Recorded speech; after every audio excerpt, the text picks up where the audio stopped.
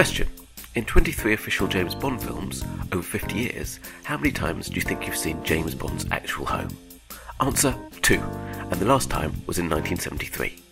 This is a little odd when you consider that you get to see the homes of all the main characters in all the other top movie franchises. If we can picture Frodo Baggins, Luke Skywalker and Harry Potter's homes, why not James Bond? The answer, thankfully, can be explained best using the medium of fridges. Everything we see on the screen is what the creator wants us to see. Everything. So when we see inside a character's home, it's because someone needs us to see that home so we understand something better. Pictures often communicate more clearly than words, so creators will show you something rather than tell you something. So, for example, we know Harry Potter has a rough time at home, not because he says, "Gosh, I'm having a rough time," but because he lives under the stairs. It doesn't even have to be the whole house. In films, if we see the guy entering an apartment, going to the fridge and finding his last remaining beer, we know instantly he's a loner, possibly a detective, possibly with issues. If the fridge is well stocked, it's more likely a contented home. If the fridge is only beer, it's a frat house. If the fridge is a doorway to a system of underground missile silos, it's possibly the baddie. Basically, once the character of the fridge has been established in a movie, the movie should pretty much write itself. So, clearly, James Bond should have the world's greatest fridge, right?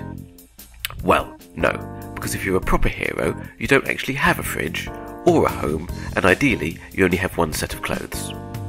Sound familiar? While there are, in modern fiction, heroes who are essentially ordinary people who deal with extraordinary circumstances, real heroes, the ones from epic tales, the ones that can be relied upon to save the day every time, tend to be a little cartoony and two-dimensional. They tend to represent something rather than be someone.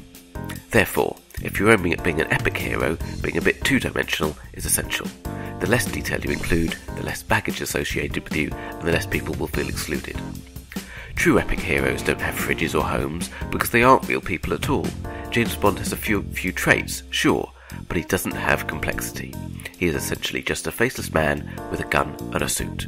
In the same way that Clint Eastwood's Man with No Name is just a man with a gun and a blanket. Our desire to find and worship these cartoon heroes is a strong one, and as a society we do it every day with celebrities. It's been the same throughout history. From Achilles to One Direction, we seem to need to channel hopes and fears through people whose two-dimensional qualities make them easy to pedestalize.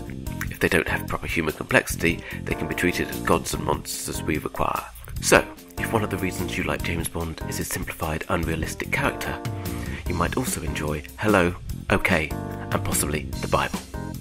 But reading these titles won't necessarily help you become a Hollywood hero like James Bond. If you want to do that, all you really need to do is follow this simple checklist and you too can save the world like James Bond. No fridge? Check. No home? Check. Spending more money than you could possibly earn? Check. High alcohol consumption? Check. Always the same clothes.